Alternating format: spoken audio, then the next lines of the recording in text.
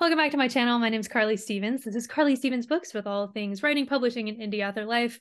And I am so pleased to have Amanda Casey, who is also a friend of mine, on the channel. So Amanda has been writing stories and illustrating her characters for as long as she can remember. Writing contemporary fantasy that connects people with the natural world is her goal. Creating stories that blend familiar settings with fantasy elements is her passion. Most of her writing combines art, mythology, and ecology. Romance will always hold a special spot for her plots as well, because who doesn't love a story without a good relationship at stake? I hear that. You can find her in the Rocky Mountains of Colorado, where she allows her inner nature child to run wild. She works as both a park interpreter and a children's library associate at her local library, where she shares her imagination and creative programs with the community. When she's not dreaming up new whimsical ideas for stories, she enjoys hiking, backpacking, drumming with her local taiko group, while keeping her two cats and husband entertained. So welcome, Amanda. Thank you, Carly. I just want to thank you for having me on your channel. This is awesome. And again, I'm also very grateful for all of your help in my critique group. I think we have been critiquing each other's work for about 6 years now. You, Debbie, and Ed, I can't thank you enough for all of your constructive feedback. So I feel very lucky to be here. So thank you. Yeah, super excited to be here. Well, I'm definitely lucky to not only have you on the channel today, but that group that we've been a part of critiquing each other's work has been just invaluable for me as well. So this is just a joy to be able to feature you and, not only your upcoming work, but also just your passion for nature-based magic systems, which is the focus of today's talk. But before we get into that, you said in your bio that you've been writing basically for as long as you can remember, but what has been your journey from I know a lot of us played around with different stories, but how did you get from there to now becoming a published writer? So that is a great question. I have been writing stories since I was a little kid, but before I began to actually write, I'd say novella length stories, I was illustrating. So I was drawing characters. I love drawing dragons. I love drawing animals. Fantasy would always hold a mega soft spot in my heart when I was in my teenage years. And I thought to myself, why don't I come up with a story for these characters who have these abilities, or they're going on these random adventures, and they're usually going on some kind of quest of some kind. So I wrote my first novella length book, I would say. And this is back in the day when I was playing with Word, didn't have Scrivener, didn't have any of the tools I have today. I'm still And, playing with Word. right. I still do too. So I'll oftentimes take drafts and I'll flip it over to Word because I feel like it's my safe spot. Like, okay, if I make a mistake, I can just go to Word and, hash it out and have fun. So I wrote this story called Remedies. That was the title. And I don't know where the draft is. It's somewhere in an old laptop somewhere. But it involved a young woman who lived in a desert. And there was this like kingdom on the side. And then there was an antagonistic root that would come out of the forest and like try to destroy these people that lived in the desert. And so there was this quest where she had to pair up with a group of men from this kingdom, and she's like the healer in the group, and she had to go and find some kind of way to defeat this root that was apparently ill. And so long story short, I just ended that book with a romantic note, because romance was like not my thing at the time. It is now. I really love it. I love reading it. I love writing it. But it ended on a note where the man, the romantic interest, and the woman characters, they were going to get married and go off on this next book. And so that was my first story where I felt like I could keep writing. And that was like a very empowering thing, saying, you don't have to stop at this story and you can keep writing and into this what you've created. So that was super amazing for me. But as far as what keeps me going, like what makes me write, and having our critique group, as you know, I am like way up here with these ideas, and I'll bring in something and our lovely critique group will say, okay, let's bring it down a little bit and maybe make it a little more relatable to the reader. So very, very helpful with my ideas being like way up here with nature. But there is this living, breathing, changing thing called nature that I want to know how it remains healthy. Like, what are the mechanisms behind it to where it has something called homeostasis? So homeostasis is basically self-regulation. We say this in biology for a plant or animal to remain healthy. And I'm going, there are so many different ways in which this system could be developed. I don't know how every component in our world and our planet all works together. And so I want to know. And that's basically what my quest is with my writing. I think that through line is probably the health related type of situation that fuels my magic systems and nature.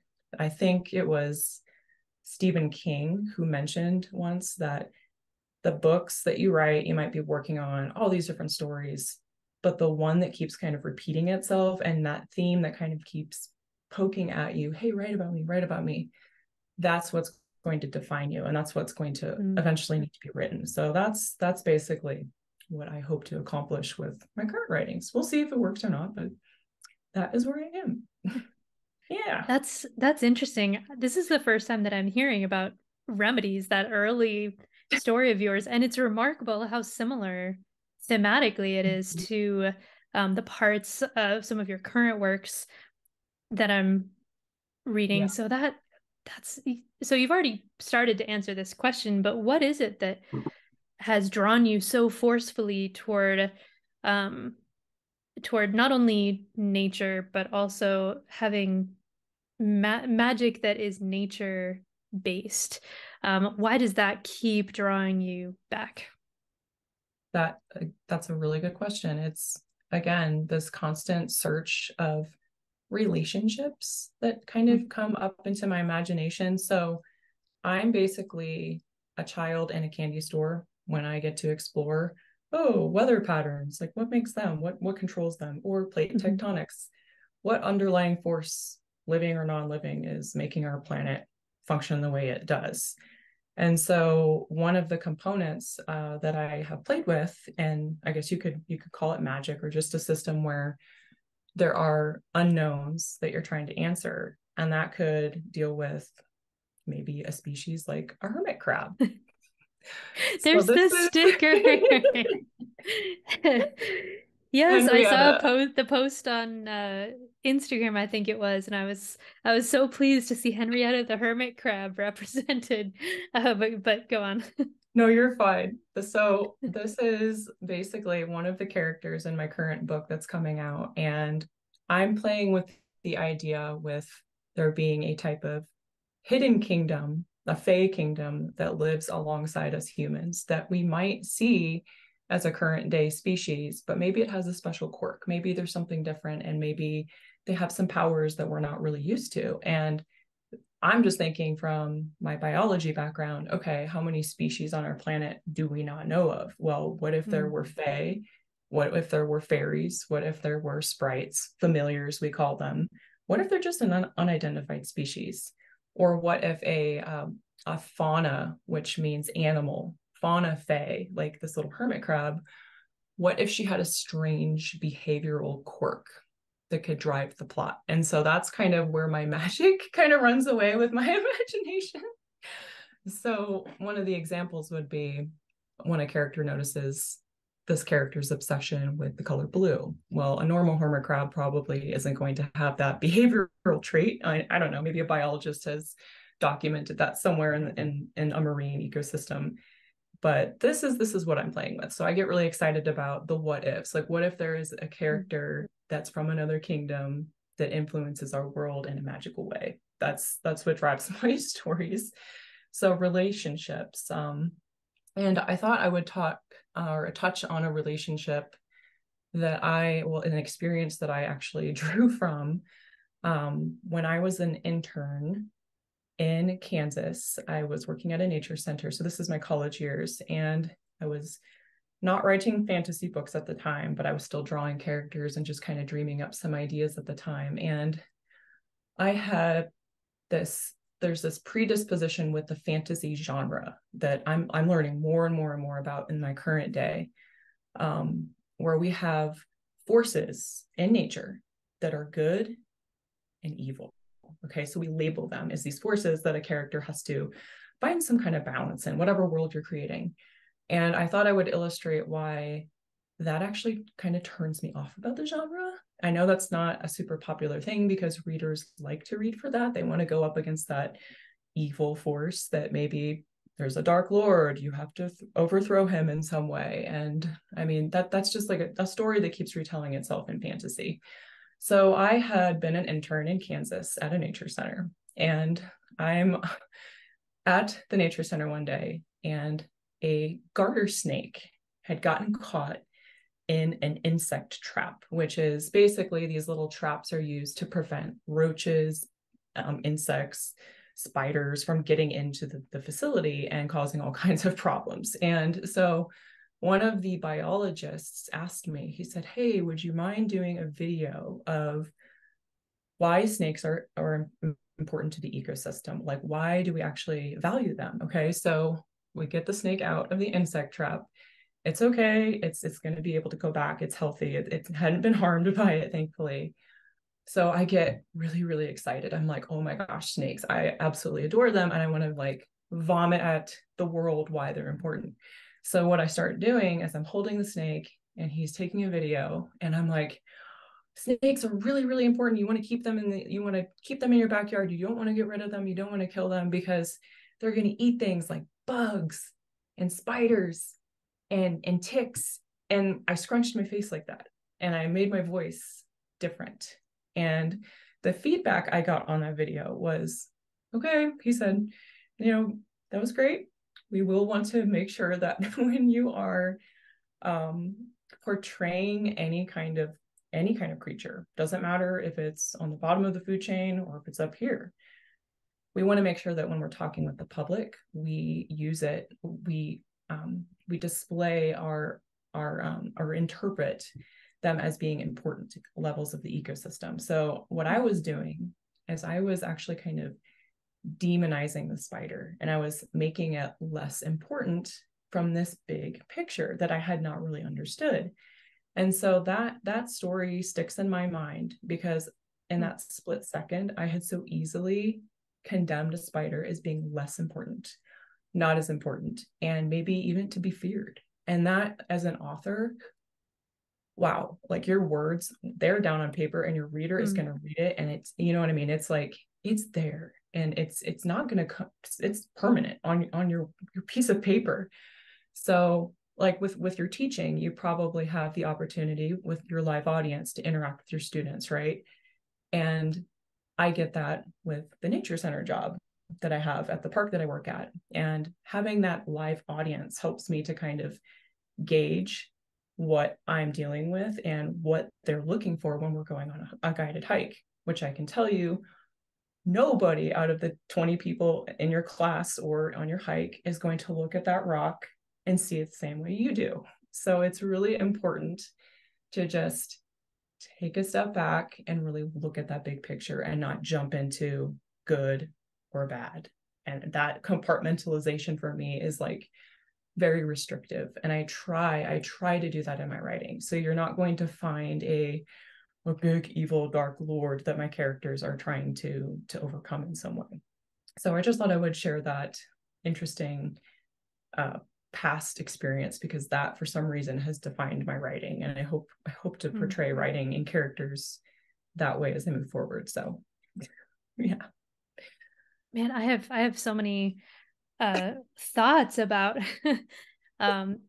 what you said. I think fantasy is largely moving away from that sort of dark lord split, and not in the same way or even perhaps to the same degree, but I hope that in my writing too, it's more like people can make bad decisions, or bad things can happen with some kind of species, harming someone, but to say that that creature or that person is therefore condemned is something that I hope I hope most of us want to avoid. You know, there's value in life, you know, and I think Right. it's wonderful that you have that love even for creatures that are typically reviled. Like I find it I I find it difficult to care for the spider. Yes, Like I completely understand that. That's totally fine. There are creatures that I am not very fond of. And knowing what you're comfortable with is setting those boundaries, especially when you're creating a fantasy, right? These things could they need to have some kind of conflict. They need to bring the conflict. So there's conflict in the predation of the snake and the spider, which the snake is trying to eat. Obviously, that's a conflict. That's survival right there. And that, I think, within a nature-based magic system, whatever you do, get creative. Survival at some point should come into the center of your theme, because survival is not, there's nothing that's favored. One species is not favored over the other, and that's the homeostasis. Like, how does that health maintain itself? Fictional writing is about relationships, and that's just my candy right there. Like, could eat that all day. yeah, So one of the things that I love just about like you in general, there are several, but one is just your curiosity, your genuine curiosity about the natural world and about what magic could kind of dwell in those cracks, or what could overlay the things that we see. So it's not so much that you tend to impose all that much. I mean, you do obviously create some things um that are fairly new, you know, that didn't exist in history or what have you, but most of it just lays right on top of everything that already exists. So it's almost like it just gives you more fodder for that curiosity, and for your readers as well, to kind of see nature in a new light through the different magical um, ways that you kind of interpret those things. I don't know how much that made sense, but no, it does. love It does that. a I lot. love that curiosity and that love that you have for nature. It Thank makes you. me want Yeah. to ask some of the same questions, and not just look at a rock and see a rock, but um, kind of think about what does this mean in a bigger sense, or Right. what could this mean? Right. That's a good point. You mentioned curiosity, and I think that if there's one thing, the magic system, what makes it so connected to the natural world is having unbridled curiosity, that you are willing to say when you don't know something, Hmm. I don't know how this works. Well, there's your story. There's your plot. There's all of your little things that you're gonna play with and hopefully piece together. It comes with an I don't know, but I want to know. And so that's a good Hmm. point. Glad you touched on that. Yeah, the way that you now that I'm this was already kind of related to the next question I was going to ask, but I'm realizing that process your organic process of kind of melding nature and magic systems in order to account for things, or find answers or follow that curiosity, is a lot like how mythology got started at its very beginnings. And so something that is also really prevalent in your writing is that mythological Mhm. element. I mean, you have a book that is when this is going live, I think your book will have been out for a few days. Yeah. Blue Reflections, which has mermaids essentially, or at the heart of the story. So can you talk a little Sure. bit more about how mythology works in your magic system and your writing? Yeah, absolutely. So the mythology, like to look at mythology with what I'm playing with is Celtic mythology. And to start on my character Celia, so when I was crafting her, I I had a very big problem. Okay. For one, she doesn't know who she is. She has amnesia. So she can only remember past about 10 years of her life, and that's about it. And she doesn't know anything prior. She doesn't even know how she began to work at the Louvre. So the Hmm. setting is in France. We're in Paris. We are contemporary. We're in the current day. And she does not. metamorphose and have a fishtail. So I have this character who has an identity crisis. Okay, so identity crisis is the big like through line with my first book for Celia, or first novel.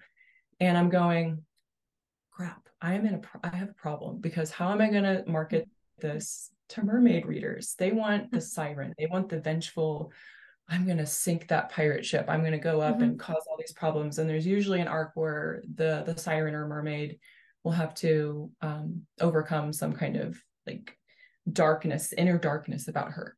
Celia does not have that. She's actually she's a little bit boring, and I'm not gonna shed around the light of that. So she has a lot of issues with identifying. Her identity is just, I identify as a sea nymph. And the sea nymph terminology came from the Louvre, the setting where she works, and there are sculptures of these beautiful sea nymphs at the Louvre. And I think you've been there as well. So I've been to the Louvre, and I was blown away by some of the marble sculptures there. And this is when I was in college. This was about 11 years ago when I went. And I thought, there's so much here. Like, why do we have these women? Why are we portraying them as these beautiful women who are sea nymphs, who are from the sea, but they're living on land? And this comes from a lot of Greek mythology. This is not Greek mythology. This book is not Greek mythology. Okay, so we have a problem there, right? So I'm sitting here going, Celia is not a mermaid. She's not a siren. She has barely any voice. She's very shy and introverted, quite boring as an individual. And she does not have this metamorphose going on. But I know she has a crush on watercolor artists that she meets. And he's from Scotland, okay? And he has this lovely collection of folk tales called The Reflections. This is what I'm making up. This is not something you can't go onto Google and find The Reflections and find a collection of folk tales. I created this because I wanted to have something to connect her with the mythology and then the magic system that she's attempting to learn what the purpose is, which is, I'll get into that. But anyway, the mythology. So Damien comes to Paris, and the watercolor artist. Yes, right. Watercolor artist. And he's pursuing her, and he wants her to look at some paintings that he has currently made that are wrapped around this strands of moonlight folktale. And there's like a little mantra that goes along with it. But Celia learns through Damien there is a creature called a selkie. Okay, so not a mermaid, not a siren, not a sea nymph, but a selkie. And selkie mythology heavily weighs on tragedy. Okay, so selkie mythology, she has no idea what this is. He is going to teach her about it in the book as they go embark and try to find a fae treasure that will reveal who she is and where she comes from. Her goal is, I want to know who I am. I want to know my identity. And she is just so sucked in with this type of folklore situation. And the folk tales, okay, they deal with a selkie coming onto land. And when she comes onto land from the sea, she's required to shed her salt skin. This is what identifies her with the ocean. This is her identity. That's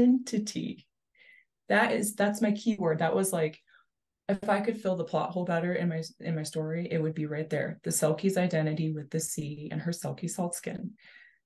Now we have a problem. So she's on land. She forgets the ocean. She forgets where she's from. My character situation.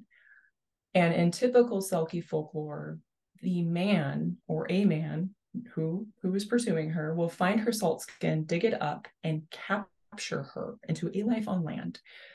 Now she's trapped. And this is a very tragic tale. This is something that women can relate to, feeling trapped into a relationship with a man. This is something that a lot of women can relate to. I didn't write that. I did not want to write that story. I didn't want to write a tragedy between my love interest and my selkie. Okay. So what I did, and what a lot of fantasy or mermaid or fairy tale retellings will do, a lot of authors will do this. They will take the folklore or the folk tale, and they'll twist it. And sometimes they'll say, well, what if the villain survived, or what if so and so died and the other one got away? And right, so that's part of the fun. How are you going right, to twist take the elements and then remix them? exactly. And I know you've had fun doing this with some of your writing, and with Hamlet, your Hamlet retellings is super fun. It's like what fuels our imagination when we get into this writing zone. So all I did was I turned the tragic kind of folk tale into a healing one. So I basically just said, okay, so we're going to have a folk tale, and it basically is going to correlate with the art or the magic. I call it the art of salt trance, but it's a magic system that Celia is trying to master. And so when Damien shares this folklore with her, there's a mantra, and I try to encourage people when they're creating whatever kind of magic system they're coming up with. So I have these little bottles that symbolize these three different components within the magic system.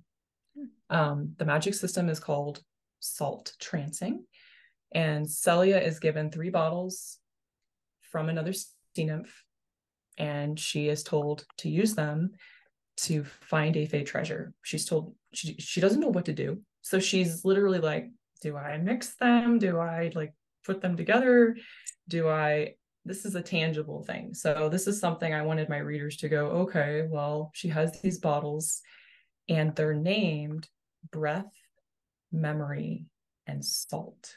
So when you're kind of creating those ingredients, I want to be able to have a visceral reaction. I want the reader to go, okay, I can breathe, I can feel my breath, my memories, I can reflect on them and have emotions, and then salt I can taste. So that was rewritten about 1,000 times before I came down to those 3 ingredients. And the folk tale, how it ties in with Damien's Strands of Moonlight folk tale, is it's breath of my body, memory of my heart, salt from my soul. With these 3 strands of moonlight, I wish to make you whole.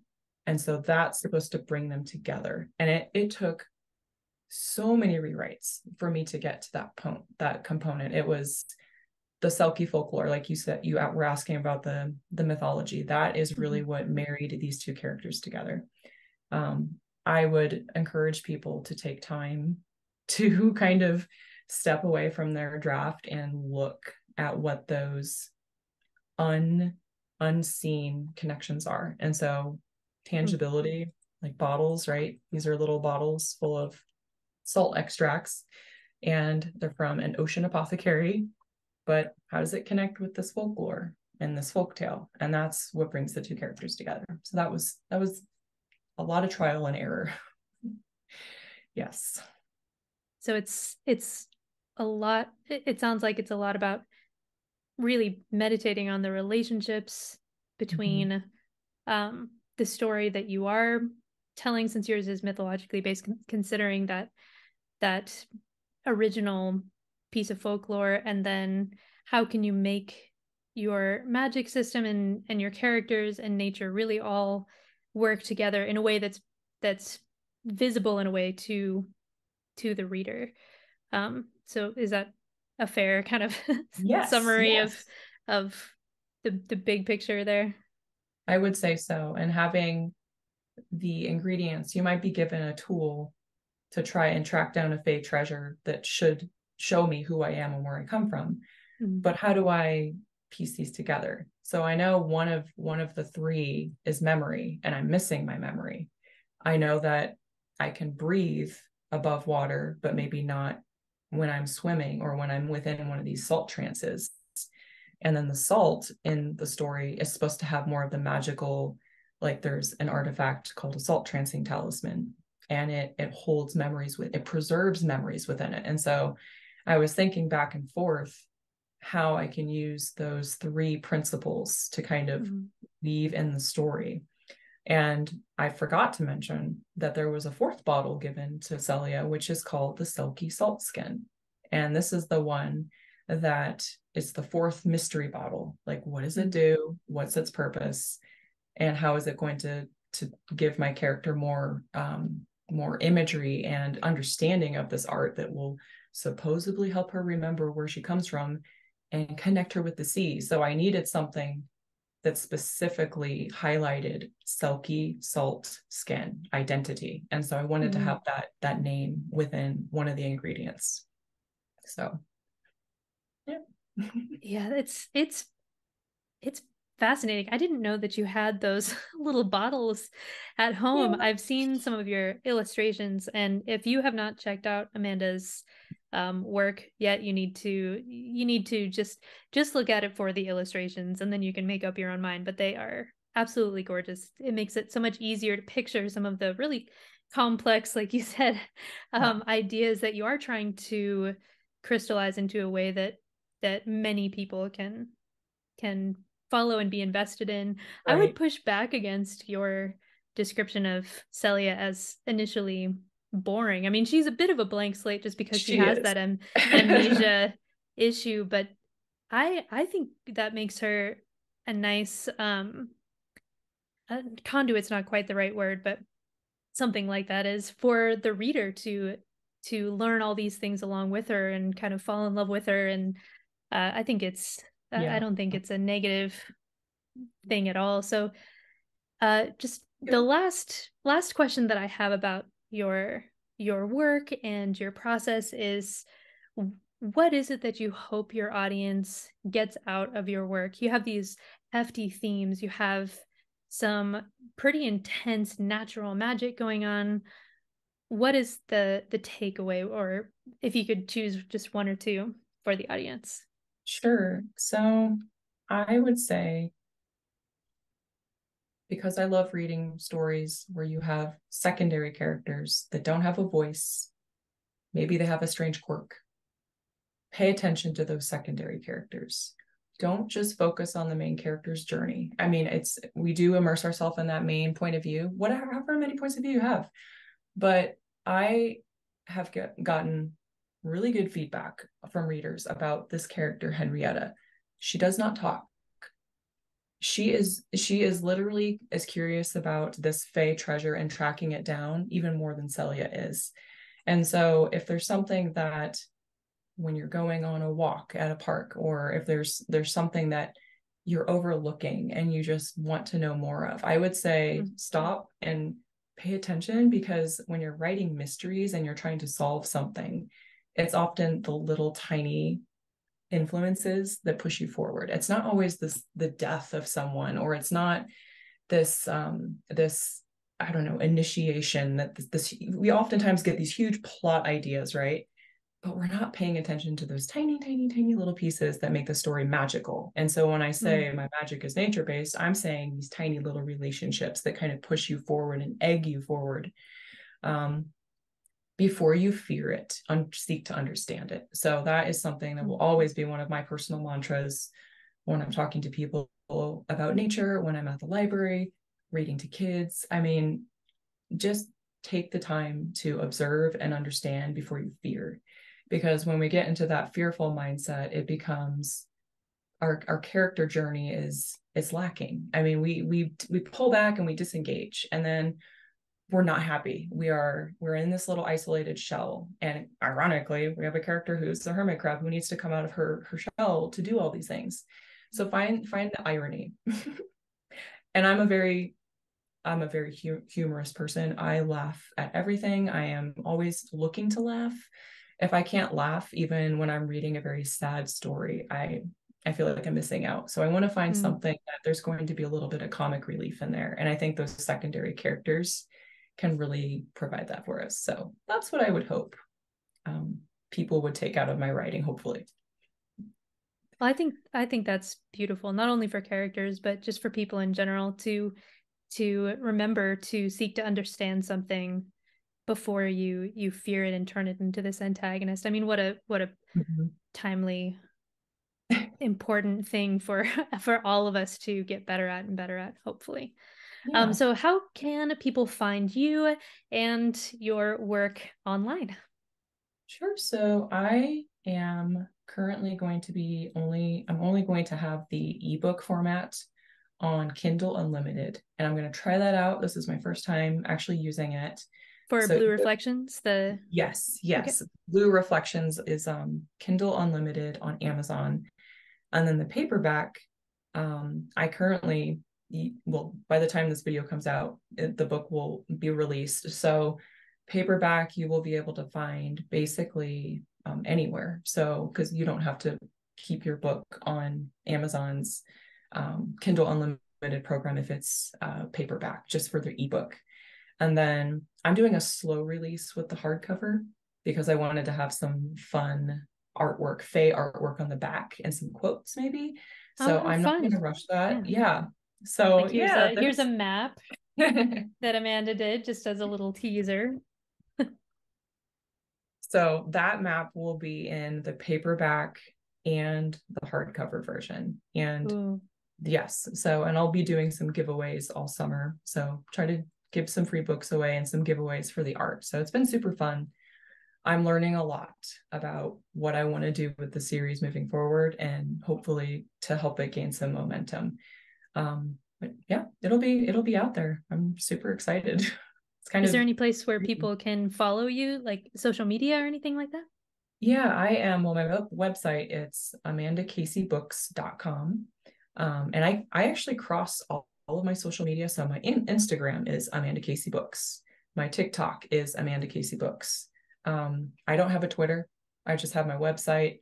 Oh, Facebook. I have a Facebook page, Amanda Casey Books. That's how you would follow me on all of those platforms. So TikTok, Instagram, Facebook, and then my website. That's what I have. Perfect. And I'll put those links down below so you can check Amanda out on social media and you can take a look at Blue Reflections. It is just a beautiful, it's a beautiful cover. I've read parts of it. I have not read the whole thing front to back yet, but the pieces that I've seen just have these wonderful moments. I would definitely recommend, if what Amanda talked about today sounds like it is your cup of tea, run out and get this book by Amanda.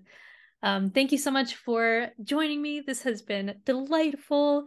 Like this video if you like it, and make sure to subscribe for more things writing, publishing, and indie author life. See you next week. Bye. Thank you, Carly. Thanks.